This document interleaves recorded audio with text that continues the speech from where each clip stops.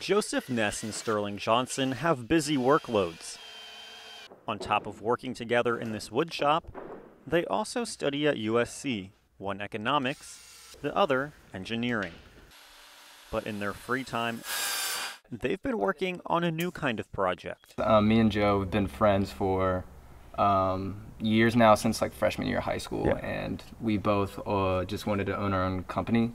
For 6 weeks, they turned an empty van into something a little more comfortable, something people can live in. But there's been a little learning curve.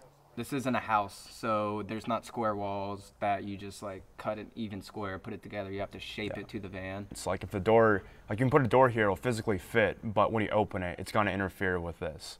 The van has a lot of features you'd see in any house, including a sink, a stovetop, and a full-sized bed.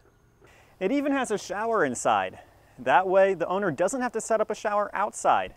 It's a major selling point as more people decide against putting down their roots and opt for a life on the road. Jimmy Lenz is an assistant professor at the Darla Moore School of Business. He says more young people have decided to ditch homeownership than past generations.